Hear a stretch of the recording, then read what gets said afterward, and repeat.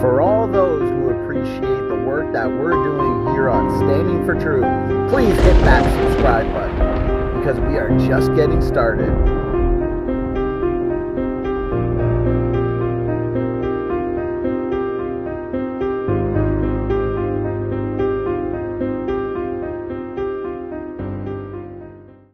So how is one species supposed to evolve into another over millions of years if the fossil evidence points to them living at the same time? Their position has perplexed many other evolutionary scientists, but they reported what they found. All three species discovered living at the same time. No papers, no studies, no numbers. Yes, cohabitation of the hominins absolutely happened, and it happened pretty much all throughout human evolution, just as primate species cohabitate now, but may yield different lineages down the line. But here's the reason I point to a lack of studies. It looks like, according to current timelines, that while Homo habilis cohabitated with the Australopithecines and with Homo erectus, the latter and the former did not cohabitate with one another. Homo habilis is the one to bridge that gap. I have actually lost count as to how many times I have said this. Yes, the wolves and the domestic dogs can live at the same time. This is basic. But guess what, evolutionist geniuses? The domestic dogs cannot live before the wolves. We cannot live before our grandparents. Heck, we can't even live before our parents.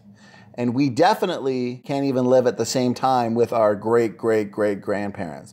The fact is, and the evolutionists like Erica here can storyboard all day long. I don't really care, since the way it is the way they wish it wasn't, which is typically why they don't even tell the public this data. Until when? Until they are called out on it. But the fact is that their extensive amount of evidence that we see strongly indicates that Australopithecus and Erectus / Homo sapiens have coexisted, based on even some of the most famous sites of paleoanthropological research.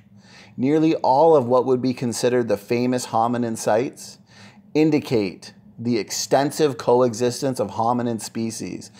It's undeniable, it's irrefutable. Okay? The extensive coexistence of hominin species that paleoanthropologists and proponents of evolution here like Erica have purported have ancestor to descendant relationships. Human bones are found too early is the point. Are they going to tap out? No, they have too much invested in ape-to-man evolution being true. Therefore, they will storyboard all day. We can only imagine the storyboards that will result from these arguments, from this data, from this evidence. The pit bull cannot live before the wolf. And we can't live before our parents, or even with our great-great-great-grandparents. Give it up, evolutionists. Human evolution is dead. They recognized a great deal. Here we go. Listen to this. Having previously suggested it contained both Homo and Australopithecus. It contained both Homo and Australopithecus. He's saying Australopithecus. Who knows what the real way is to say it? Everybody says it differently. But point is, this is known.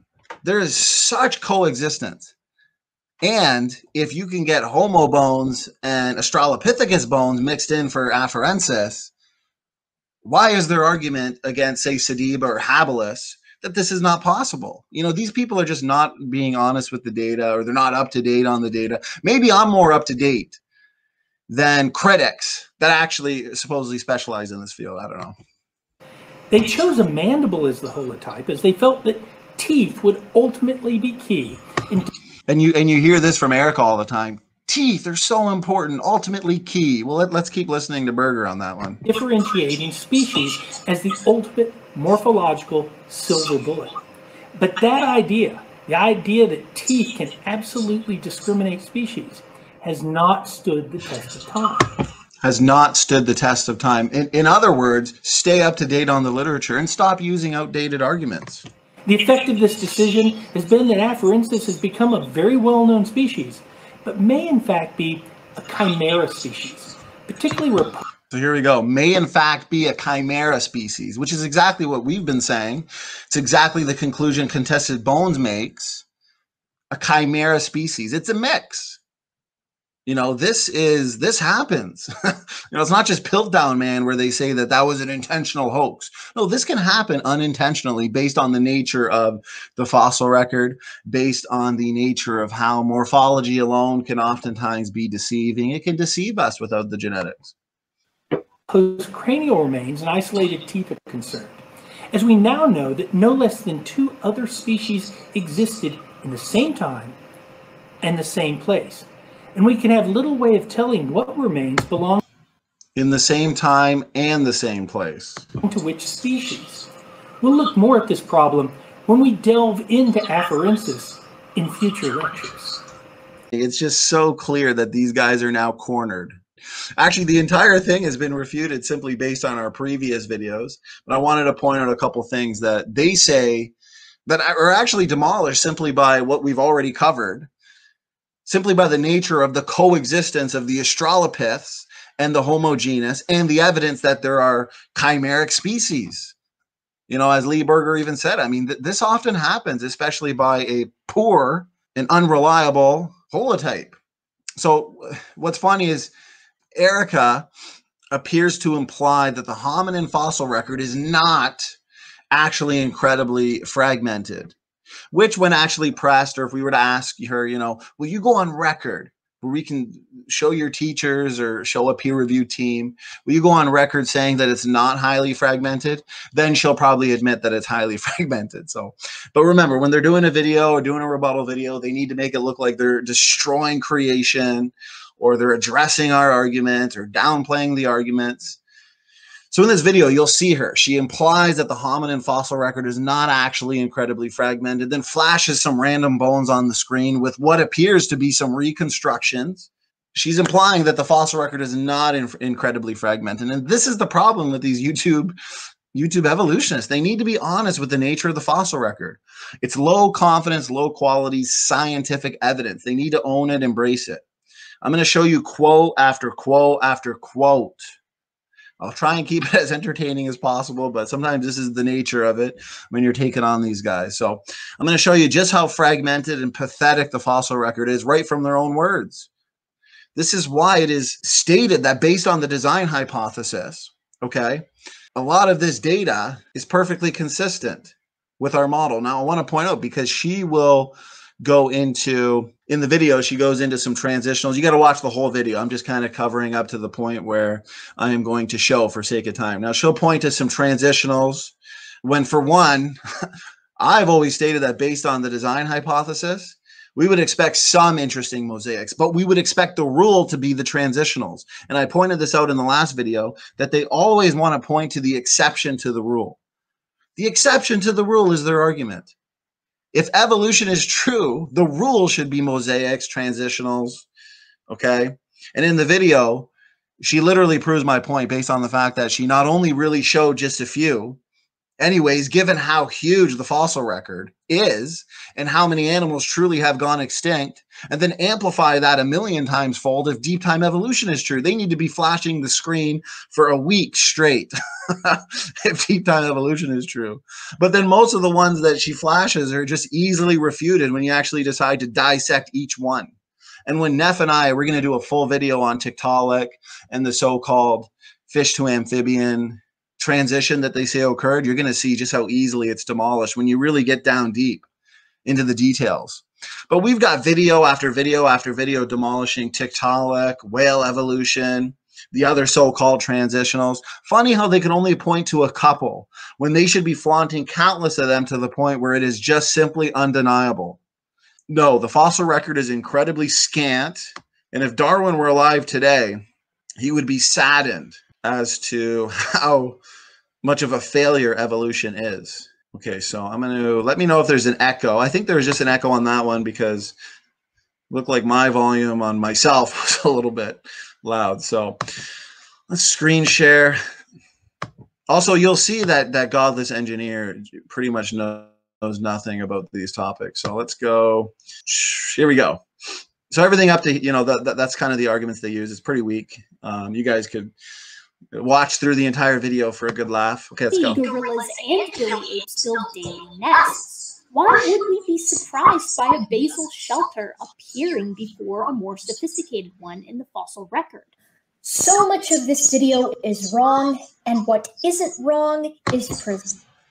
Are gorillas building the same as to what we build? I mean, how primitive are we talking? But here's the thing.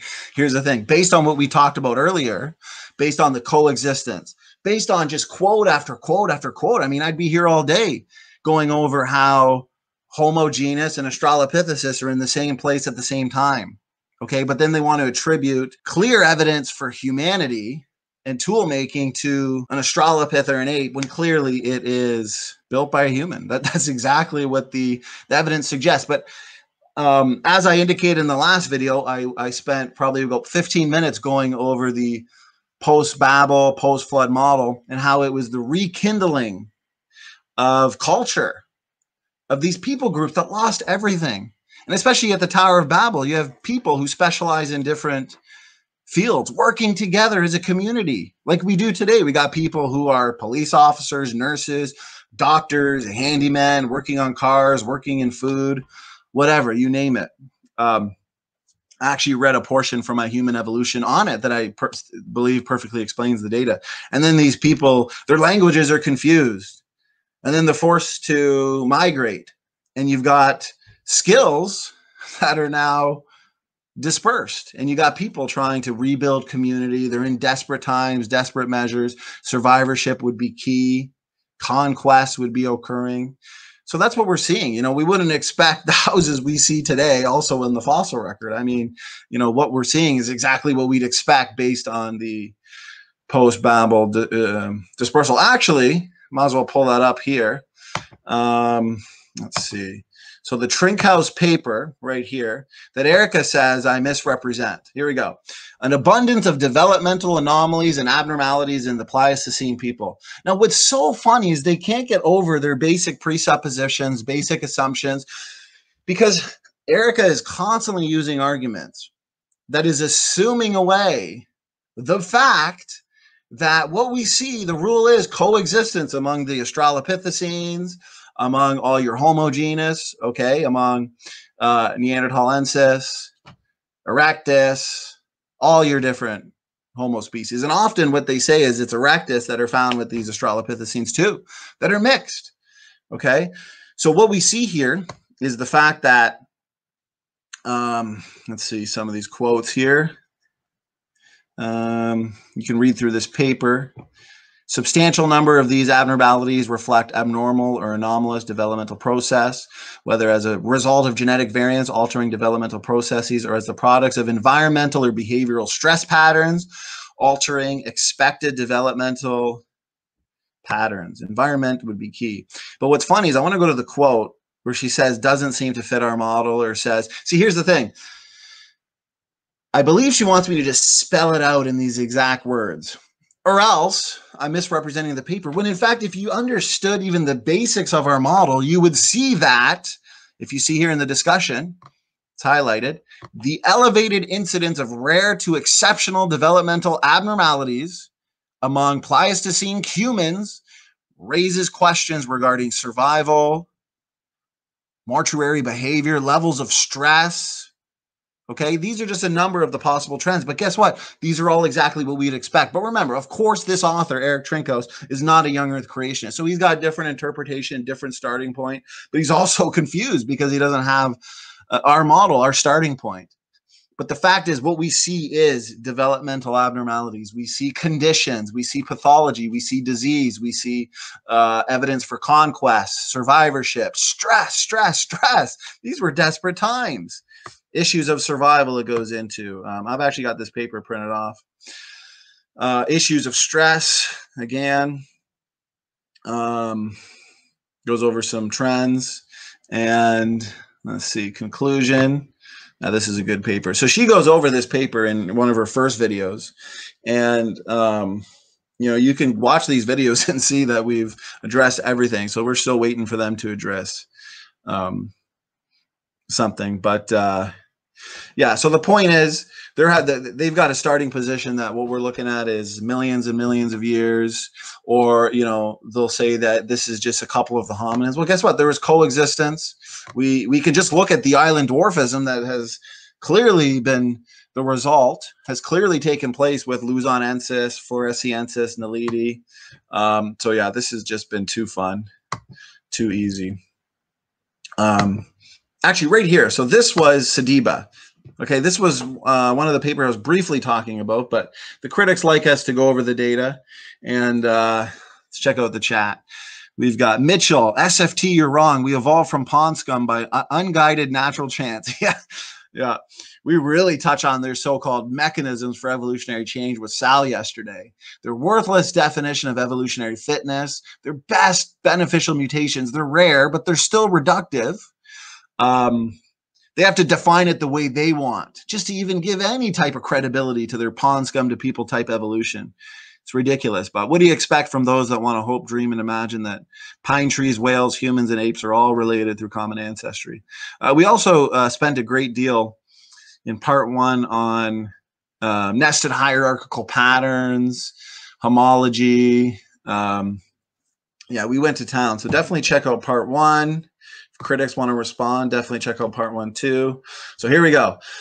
Temporal evidence, 2019. Temporal evidence shows Australopithecus sediba is unlikely to be the ancestor of Homo. Right here. Together, these results suggest it is highly unlikely. Highly unlikely. Nicholas says, SFT, will you read my comment if it starts with your initials? That's definitely what pops up at the corner of my eye. Because what I do, Nicholas, because right now the screen's shared and I'm going through these papers, so I have no way to, you know, use the comment section from the StreamYards. But I do got my phone next to me that I can briefly look over. So yes, if I see the initials, I'll respond. Faithful, Honest, and True, Doki Doki, Jungle Jargon, Alex Cox. Lots of good people in the chat. Jungle Gold.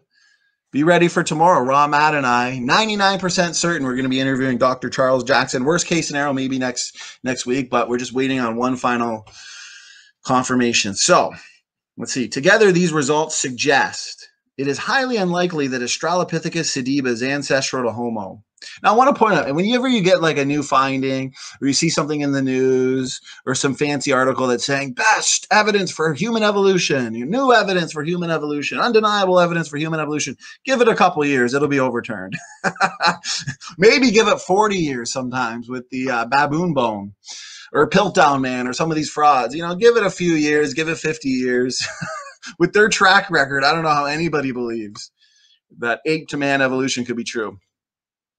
So here we go. And the most viable candidate ancestral species remains Australopithecus afarensis. Okay, so let's keep going. Read through this paper. I've read through a ton of papers and articles recently, but you guys would be bored out of your mind if I went through all of this. So here we go. Look at this. The issue, and this is 2019, okay? They're not any more confident. You know, they're building skyscrapers. You see some of the movies they make. You know, we're in space. You know, we got these cell phones. We can talk to people from across the planet. You know, crazy technological advances. You know, humans have built the space shuttle. But look, you know, 2019, 2020, no more clarity when it comes to human evolution, though. The issue of the origin of Homo is one of the thorniest questions in paleoanthropology, and one that has led to myriad proposals. Isn't that funny? Proposals, inferences. Remember, this is their job. They got to go to work for 10 hours a day. You know, they can storyboard all day. They have to. What are they going to do? Go to work and say there's no evidence. We got nothing to do. I got to go find a new job. No, this is what they do. They got to come up with a number of proposals, number of speculations. Look at this. And the one has led to a Doki Doki. Thanks so much for the super sticker. So look at this. And one that has led to myriad proposals and sometimes speculations. They're speculating all day, 10 hours a day. This is their job. And still, still one of the thorniest questions, human origins. Not for us. Not for us. Fits our model perfectly. We got no reason to force fit the data. Answers to the questions of how, when, and where the earliest representatives of the genus emerged are still in flux, owing especially to the dearth of fossil data. Oh, look at that. The fossil data is rather flimsy, it seems. So you can keep reading through this. Remember, your pit bulls and your domestic dogs cannot live before the wolf. We cannot live before our great grandparents. So yeah, it's too much fun. So it's just so funny how they'll say, oh, you cherry pick, you know, you want to look at creation sources, or you want to look at creation books like Contested Bones, when in fact their own literature debunks themselves. So let's go back to the Genesis Apologetics video. Here we go. Presented disingenuously. Sounds like a human living area. Well, and watch, the contradictions come up, right? Because they base a lot of their arguments on the fact that they want to deceive people into thinking that, you know, you've got your Australopithecines living in, you know, let's say 5 million years ago. You got, and then millions of years later, then your Homo genus arrives, and it's just this clear, clean-cut progression, you know, from Australopithecine, more ape-like, less ape-like, pre-human, primitive human than human, right? No, there's all this coexistence. It's a mess. And these are the words they use too. It's a mess. There's no more clarity. It's so funny, you know, and, you know, Gutsa Gibbons Young, she can change her field. Heck, she can convert to young earth creation, and she could start working for AIG. Okay, so let's see. Yeah, let's keep going. But yeah, the point is they like to use arguments that don't consider the fact that there's all this coexistence. But then when the coexistence is brought up, they can't deny it. They hope people don't bring it up, that people aren't informed enough. But when it is brought up, suddenly they got to explain it away with storyboard and say we don't understand evolution, like godless engineer here, who couldn't debate his way out of a paper bag, has to say. And they contradict themselves then. Watch. To me. What? How? These guys are genuinely saying that these potential basal shelters and stone tools are human. Notice the the terminology they're constantly using, right? Basal, synapomorphies, you know, all of these derived, primitive, basal. She's saying basal.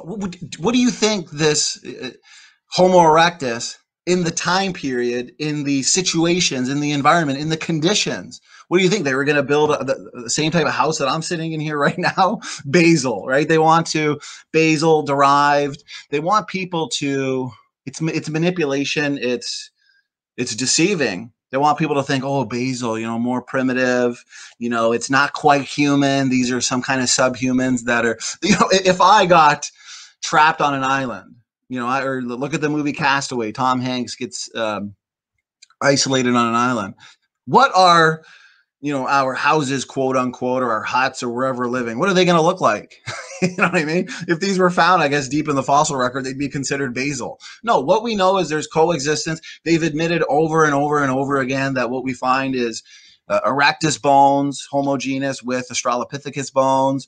But then it doesn't make for a good story when they say, oh, these stone tools and these huts and these, you know, primitive houses, living spaces. It doesn't make a good story when they attribute those to humans. You know, they need to attribute them to some type of Australopithecine to fit the story.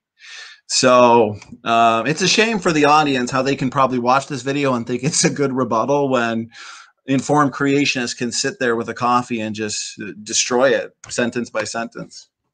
Because humans, you know, make stone tools and shelters, so you know they must be human. Yeah, you can see that she had no argument.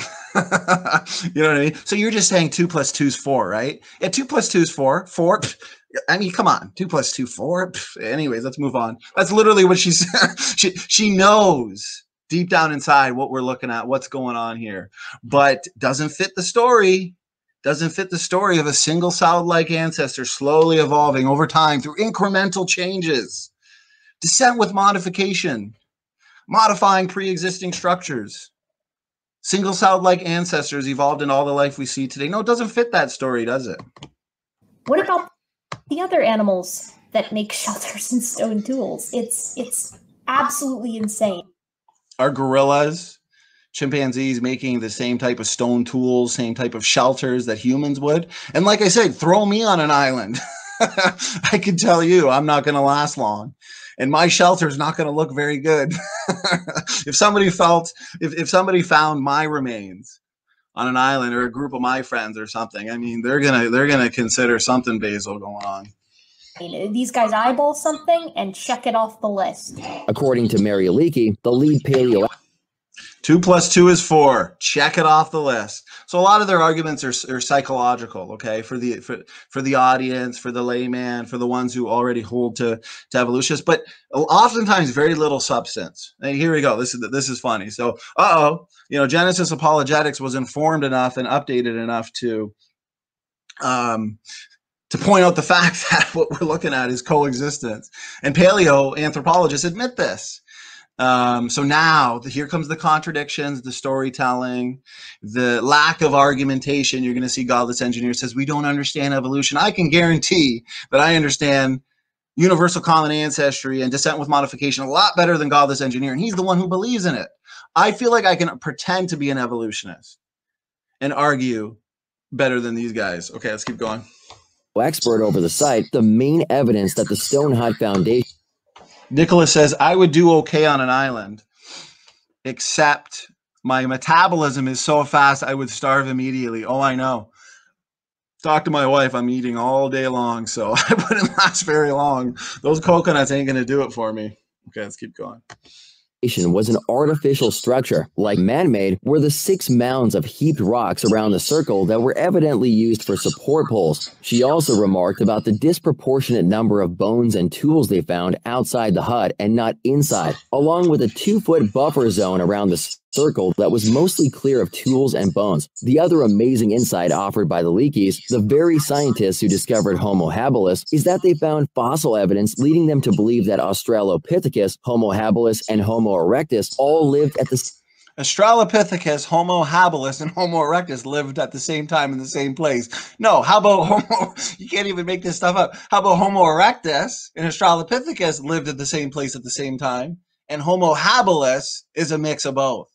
Because you need a story for your ape to man evolution. It's just so funny. But who cares? If you want to agree to disagree with them, then it's still hilarious that they can say that. And then Erica still wants to use her, well, she didn't even really have an argument. Her argument was 2 + 2 is 4, ha ha ha. But now Godless Engineer is not even going to address all of this amazing evidence suggesting that this is a place of humans, human community. No, he's just going to try and explain away now the coexistence that oftentimes they don't even know exists. They don't even know that's the case. You point it out to them oftentimes and they say, really? No, that's not true. That's not true. That's a creationist argument. Then they go and do some research and they're like, uh-oh, this is true. We got to fit it in somehow. So, okay, here we go. Same time. Well, I mean, just speaking from my own very layman understanding about.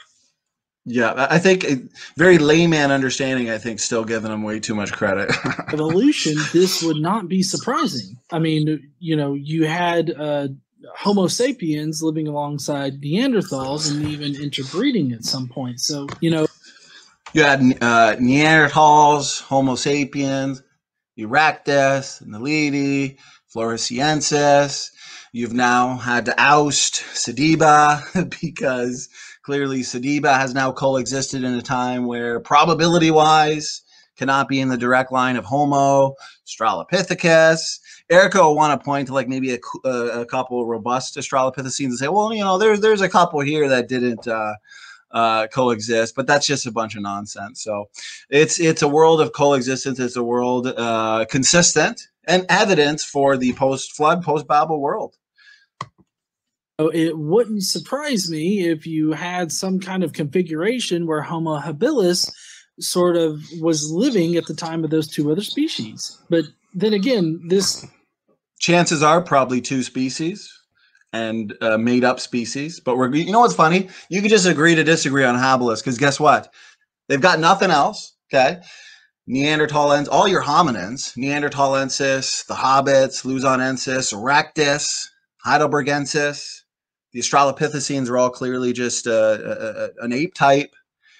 Sediba has been ousted, and the evidence, which they won't admit to, clearly suggests that Sediba is an artificial species. But we still have habilis. We still have habilis. They got one example that they can point to. You know, the exception to the rule. That is their argument. Remember, their go-to argument is the exception to the rule.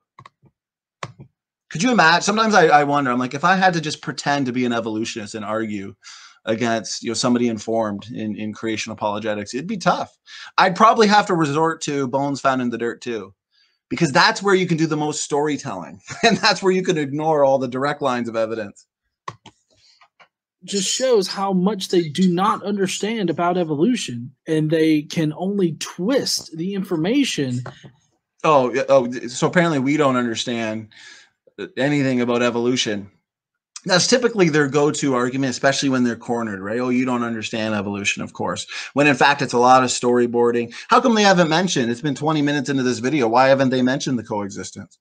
When you see all the data, when you see the bigger picture, then the conclusion with habilis, which they were just discussing, becomes incredibly easy. How come they never point out what Lee Berger pointed out about Australopithecus afarensis being a chimeric species? Why don't they point these things out? Why do you got to go into their lectures and into their, well, you'll see, I got a book here by Bernard Wood. We're going to have some fun. I've got some, we'll let this go because I want to get to some good slides. In order to fit their own needs. And that's the only way that their particular hypothesis can make sense, which, by the way, just to put it into perspective here, their hypothesis is that a magical wizard in the sky snapped his fingers and created all the animals, including... If you want to see the king of dodgeball, go watch my first debate with Godless Engineer, and no response to the Y chromosome data, the mitochondrial DNA, the low genetic diversity that suggests we came from two people. If humans have been evolving for millions and millions of years, there should be incredible amounts of genetic diversity. Don't get me started on the out of Africa scenario. How does Godless Engineer explain the fact that the human and chimpanzee Y chromosome is, when you consider overall structure, architecture, gene content, size differences, you're looking at something less than 35%. The authors said this is what they'd expect between humans and chimps. Orphan genes, these taxonomically restricted genes, there's no number of mutations that you can give me that can take a non-coding region of our genome into something as functional and as essential as an orphan gene. And we can go down the line, linkage blocks. Why do we have so many large linkage blocks if we've been evolving for millions and millions of years? Everything we know from the HapMap data, everything we know from these various numbers of genomic projects speaks to independent origins and a literal Adam and Eve. How does he address all the numbers of testable predictions? You know, he wants to say, oh, they look to their magical sky daddy. Well, we can start from a Genesis starting point and we can test the claims. And they result in accurate retrodictions, predictions, but you can't expect Godless Engineer to utilize sophisticated arguments and a sophisticated approach. So let's sit back here. We've listened to a lot of this. We're just going to listen to a couple minutes of this one, though, because this is important, because this is where they say that Christopher Root, Dr. Sanford, they're not paleoanthropologists. They don't know what they're talking about. You know, and then the best they can do with their book is debunk 1 or 2 pages and mostly just misrepresent it. Now let's see, after we've seen the data, let's see this section now. And you're going to see that what he's saying is perfectly corroborated by the own mouths of the paleoanthropologists. Have a bone that does not belong to this skeleton. And so I wonder, and I am skeptical, I'll reserve my judgments for now until we get a publication, that there might be other bones that do not belong to Lucy's skeleton. And now Setiba, same thing. They found Setiba in a pit with thousands of bones of all kinds of different African fauna, 34% complete for one skeleton and 46%. I'm just going to move this a bit. Okay. Of the This is what I'm Australopithecus looking type, for. The with coexistence. a very fragmentary very poorly preserved. Okay. Why is it that we don't see the missing links of very complete skeletons, or if we do, oftentimes they're in mixed bone beds? And it's okay. So here's a picture of Turkana boy, which is clearly human, and even the Bishop of Kenya says that he wants the skeleton back to give it a proper burial instead of putting it in the museum.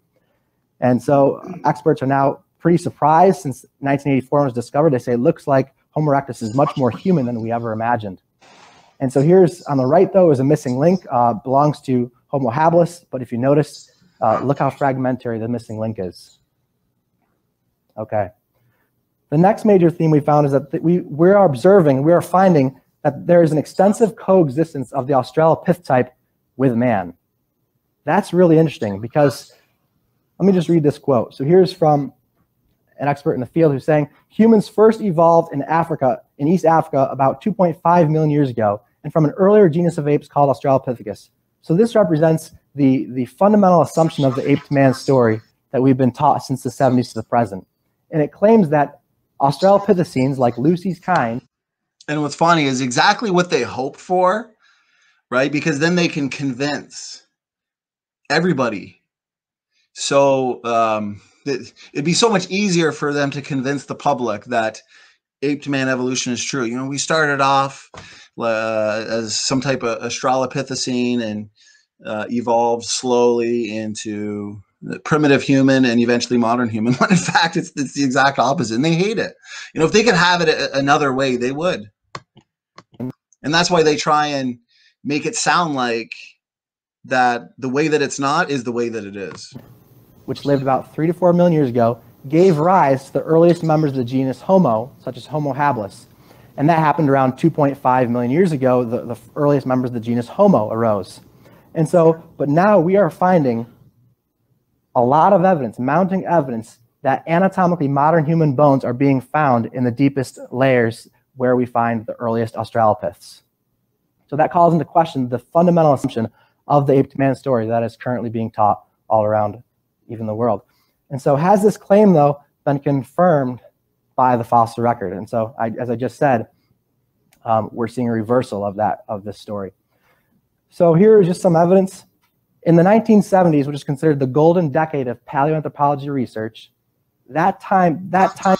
I'm telling you, sometimes when you listen to their lectures, or you read their books, and then you listen to a lecture here by Christopher Roop, who's a young Earth creationist, if you didn't know any better, you just think that he was also a paleoanthropologist. But because he's a young Earth creationist, they're going to try and nitpick. I mean, these are all things that you can find in their own literature and their own lectures and videos and discussions.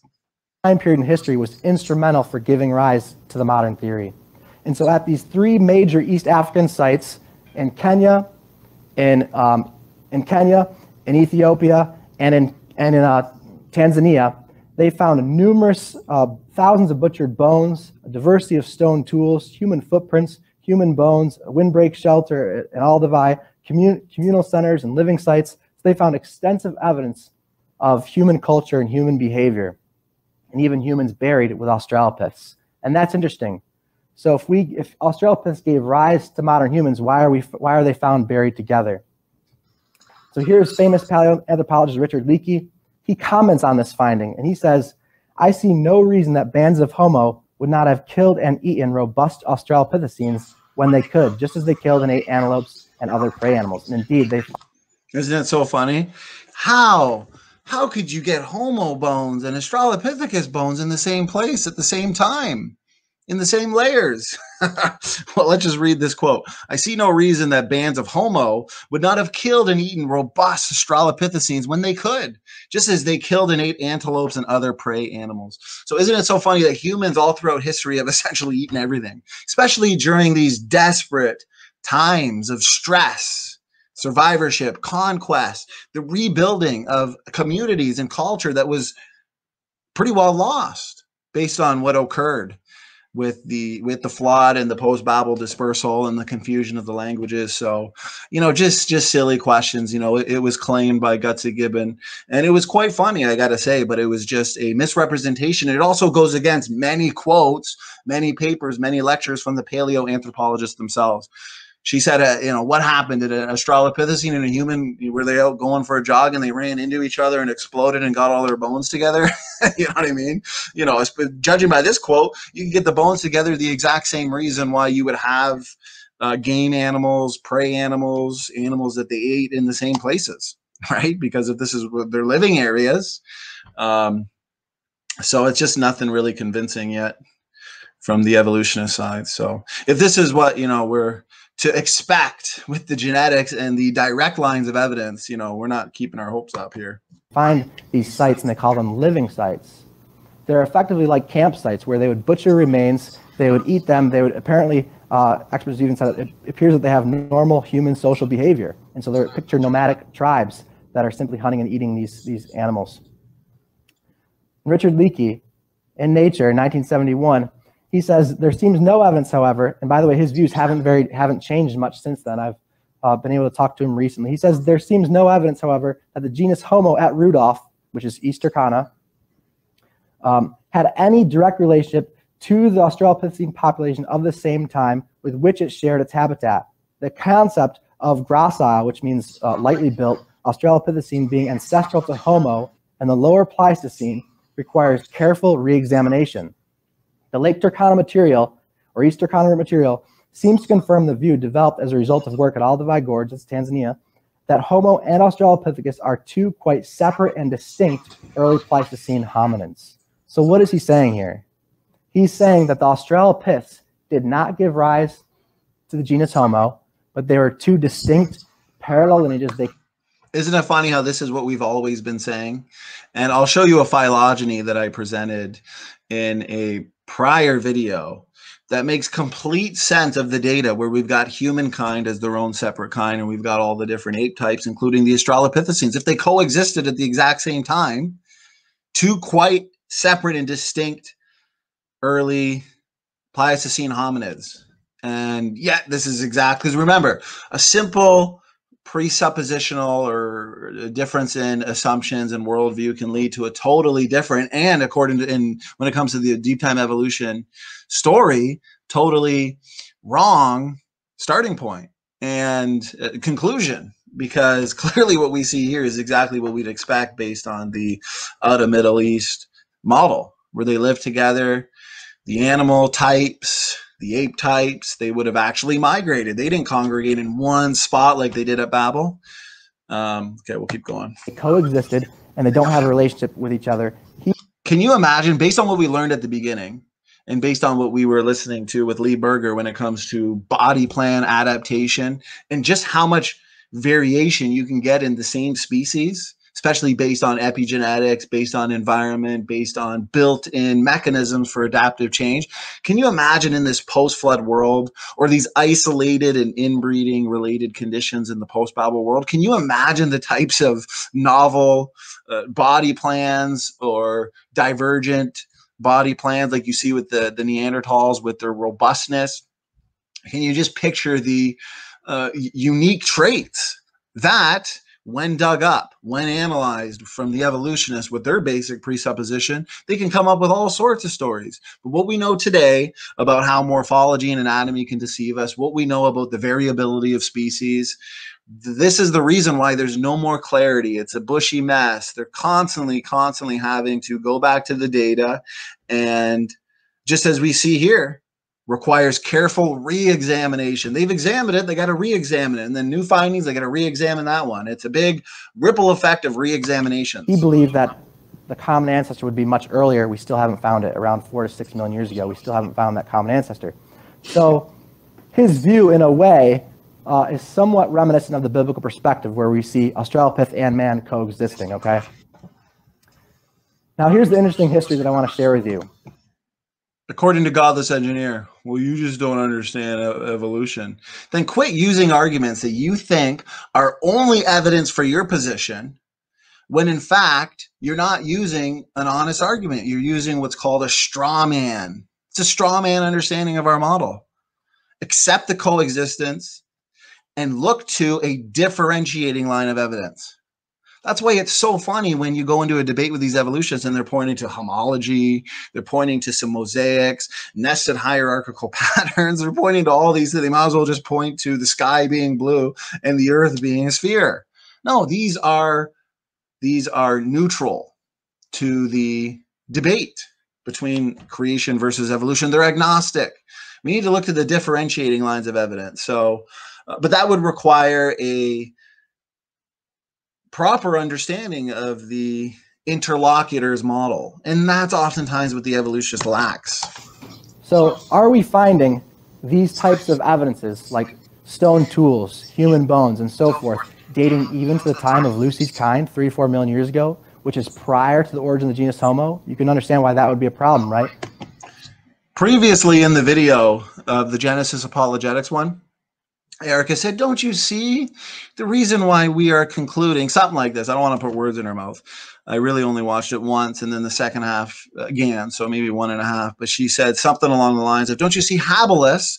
You know, it's intermediate because of the dating between the Australopithecines and, you know, some of your later homos. It's almost like facepalm. It's like, are you kidding me? Based on your own dating methods, based on your own analyses, based on your own assumptions, based on your own conclusions, habilis, erectus, and the Australopithecines coexisted. They lived together at the same place in the same time. And then that's where the contradiction comes in. I thought it was so funny. Then you have a godless engineer saying, well, you don't understand evolution, admitting that this is true.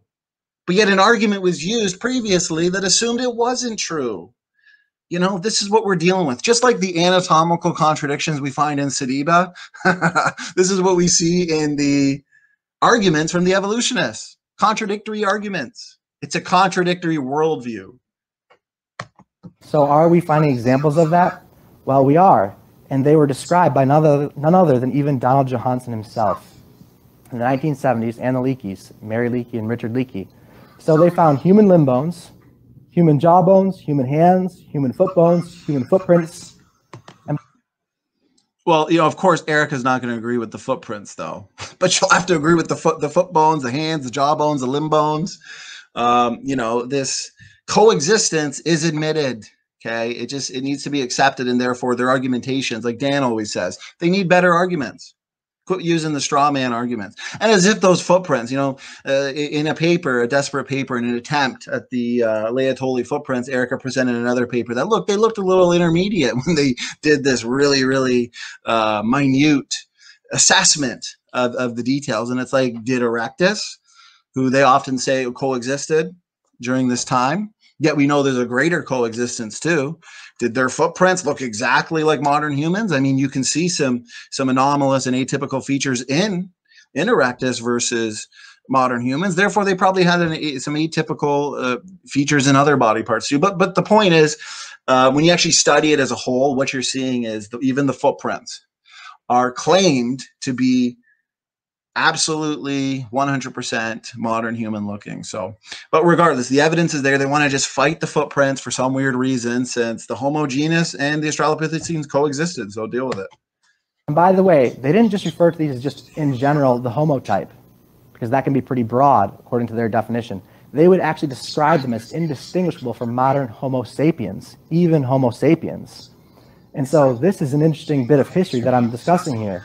So what happened? Well, in 1976, Donald Johanson and his colleague even reported in the journal Nature that there... Anyways, we've gone over this a bunch of times, so let me move to, I want to go over some quotes here, okay? So check out that video. Well, let's see, Erica's, she gives that impression that it's such high quality, high confidence science. So, these are some quotes from, actually, I want to point this one out. This is a paper, okay? I think I have the paper actually pulled up too, so I'll go to it. But this is a quote that's interesting. Interesting paper too, read it all. So it says, the inevitable debate began immediately with Robinson in 1965, in particular questioning the new species, arguing that the fossils assigned to Homo habilis were a complex mix of Australopithecus and Homo erectus remains. The species name has stuck, but half a century later, it is still unclear which fossils, beyond OH7 as a holotype, can be securely attributed to it. It is also unclear whether these remains and those subsequently variably included within Homo habilis or Homo rudolfensis belong in Homo or Australopithecus. So the point is, everything's contested in paleoanthropology. As creationists, we should just read their own literature to debunk human evolution, and it also leads to a good laugh. So I believe, where's the paper? 100 Years of Paleoanthropology. Very interesting paper going. I think it even goes over Piltdown Man, and yeah, there's, like I said, the title is "The Bones Are Contested," because they really are, and this goes through the years. That quote is from this paper. Definitely check it out. So let's go back to this slideshow. So I'm going to move this screen. Let's see what the paleo experts say. It'll be easier for me to just read from the book. So I'm going to pull it up, page 69. Let's see. Okay, here we go. This is an interesting one. Remember earlier when they, at the TED Talk, how the same species was actually designated as multiple species, same species, just in different developmental windows or different stages of life, adolescence, adulthood. But the chimps have no fossil record. This is from Bernard Wood, Human Evolution book. This is interesting too, and not pointed out enough either, I think. If modern humans and chimpanzees are each other's closest living relative, then both have been evolving separately for the same length of time. As we will see in the subsequent chapters of this book, modern humans have a substantial fossil record, much better than that for many other animals, but the fossil record for chimpanzees is virtually non-existent. The Pannin-only fossil evidence in the last 8 million years or 700,000 ago old isolated teeth from a site called Baringo in Kenya. Odd. Certainly in the past, it has been explained that because chimps lived in the forest and because there is little chance of erosion in the forest, then there are no exposures and thus no places where fossils could be uncovered by erosion. Remember, storyboards. Others say that high levels of humic acid in the soils of forest dissolve bones before they can be fossilized. We're going to get to the interesting part in 1 second. Neither of these explanations is wholly convincing. That's what I was thinking too. I'm glad we agree. Fossils are difficult to find in forests, but they are there. They just do not happen to include any fossil evidence belonging to Pannins. Of course, some of the fossils assigned to Ardipithecus, Auroran, and Sahelanthropus could be Pannins. But no one has been anxious to forego the chance, listen to this closely, to forego the chance of being the discoverer of the earliest hominin in favor of being the discoverer of the earliest Pannin. See how they're doing their best to find the most anomalous, atypical features. This is why oftentimes you may have an ancestor to a chimpanzee or a gorilla or a bonobo or any one of the living great apes today, the ape types that are wrongly assigned to what they want to be, you know, a new species, or wrongly assigned to an existing species from the fossil record. You know, why do they have almost no fossil record? Why is supposedly the human fossil record? What does it say here? Modern humans have a substantial fossil record. And everybody wants to find the next big missing link. They pick up the most atypical bone, the most anomalous bone, these splitters versus lumpers. These splitters want to look at any morphological difference. Now, here's the thing. Chimpanzees today have incredible variation within themselves, more than humans and Neanderthals actually have. Humans have incredible low variation. Therefore, the ape type, your chimpanzees, your gorillas, your bonobos, they have a lot of variation today. Therefore, in the past, okay, in the fossil record, we'd also be looking at a lot of variation. But look, chimps have almost no fossil record. Oh, I'm sure that they found plenty. I'm sure that they found plenty. But just like he says here, no one has been anxious to forego the chance of being the discoverer of the earliest hominin. Remember, it's very inclusive, very specialized field where government grants are at stake, fame is at stake. So it's interesting. So you can see all of this kind of stuff throughout the book. Let's see the next one I have here. We'll go to the next slide. Gaps and biases in the hominin fossil record. Now, here's the thing. The fossil record is low confidence science, low quality science, because it requires incredible biases, assumptions. It's not repeatable. It's not testable. So here we go. Over many decades, paleoanthropologists have accumulated hominin fossils from thousands of individuals going back to between 6 and 7 million years ago.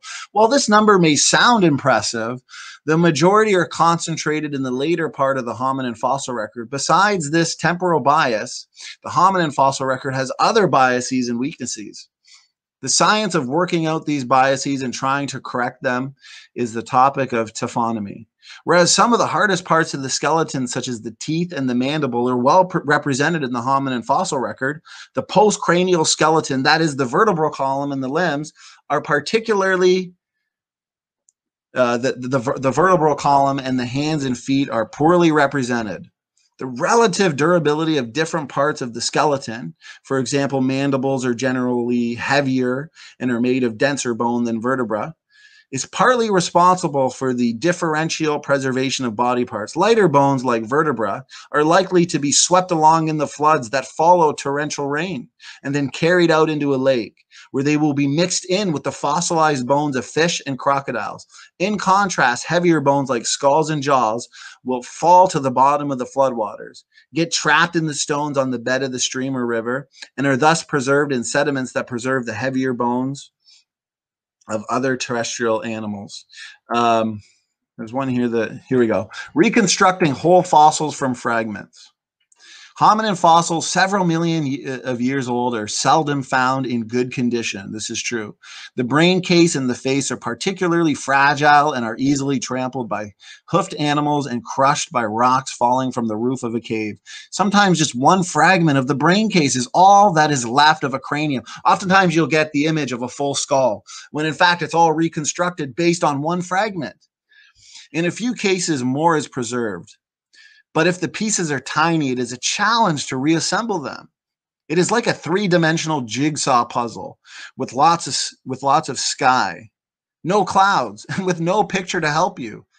One option is to painstakingly reassemble the pieces by hand, but this can take hundreds of hours, even by a skilled anatomist who knows every detail of a skull. This is why it's funny where, Gutsy Gibbon will ask the question like, well, this hand seems to fit perfectly to the arm. With Sadiba, it's like when it comes to the three-dimensional jigsaw puzzle, where you've got all these different fragments, or just taking the arm and hand from two creatures that are more morphologically similar, well, you can superficially get what seems to be a fit. And when they say perfect, it's very, very imperfect. And like they said, painstakingly reassembling these pieces would take hundreds of hours, even by a skilled anatomist too. So what's funny is reconstructions, lots of fragments. Even here, I'm just going to go to the page because this one's harder to tell. 41. It's low quality science. It's low confidence science. Determining age and sex is difficult. Even if one has a complete or nearly complete skeleton, determining the sex and developmental age of hominin fossil remains can be difficult. And that's what's funny. You can see like chimpanzees during different stages of their life often have pretty big variations and differences, where in the fossil record, you've seen it earlier with the TED Talk, points that they've often taken the same species that's just different stages of its life and actually designated them different species. So these difficulties are compounded when all that remains are small fragments of a cranium. The age at death of a fossil individual that is finished growing is difficult to determine precisely. And they do have some that are more articulated, some that are in situ. Gutsy Gibbon has shown some, but that doesn't change the fact. That doesn't help them at all. The ones that are really fully articulated, the ones where you can actually make a conclusion, I guarantee you it's going to be quite easy to conclude whether this is some type of Australopithecine, whether this is somebody that belongs to the Homo genus. The exception proves the rule, though. And it's the rule that sometimes makes the exception difficult, confusing, messy. So the age at death of a fossil individual that is finished growing is difficult to determine precisely. Dental development can help determine the age of immature individuals, but once all the teeth are erupted and the roots of the teeth are formed, dental evidence is less useful. The size and shape of the bones and teeth, the extent of muscle markings, and the size and shape of the pelvis, although pelvic fragments are rare in the hominin fossil record, are the usual ways the sex of an individual fossil is determined. The underlying assumption is that because in many non-human primates, males are larger than females, then early hominin males were also likely to have been larger than early hominin females. This is one aspect of sexual dimorphism, a term that refers to all the differences among individuals that are related to their sex. However, when you are dealing with a sparse fossil record, overall size is not always a reliable guide to sex. So there's a lot of unreliability going on. You've heard before that morphology can be deceiving. We like the genetics, we like the biology, we like the direct lines of evidence. Species identification is often difficult. The most widely used scientific definition of a species is the biological species concept that is linked with the late Ernst Mayr, a distinguished Harvard evolutionary biologist. This suggests that a species is a group of interbreeding natural populations reproductively isolated from other such groups. This is all well and good when you can observe living animals and check who is mating with whom. So true. But it is self-evident that this method will not work when we try to recognize species in the fossil record. However, because members of the same species mate with each other, and not with members of another species, they resemble each other more closely than they do individuals belonging to any species. But remember, a lot more variation oftentimes within the same species than between species, especially in a time where we are finding these so-called pre-humans, the Australopithecines. We are living in a time where adaptive episodes through environment, through inbreeding, through isolation, through environmental related conditions would be massive. So let's see here. Thus, in the absence of information of its mating habits, we can use the appearance, structure, the genetic makeup of an individual fossil, if they actually have the genetics. And that's what we point out. When we do have the genetics, it's amazing how well it confirms biblical creation. He points out, but there are problems when researchers try to apply these methods to the fossil record. The first difficulty is that we do not have complete animals in the hominin fossil record. It is customary to divide the components of animals into two categories: soft tissues, such as muscles, nerves, arteries, and hard tissues, such as bones and teeth. The fossil record for human ancestors is restricted to the remains of what? Hard tissues. And many of these are just fragments of bones and teeth. So the problem for paleoanthropologists is how to assign a fossil to a species when the only evidence you have is what? Several worn and broken teeth, or a piece of jaw, or part of a thigh bone.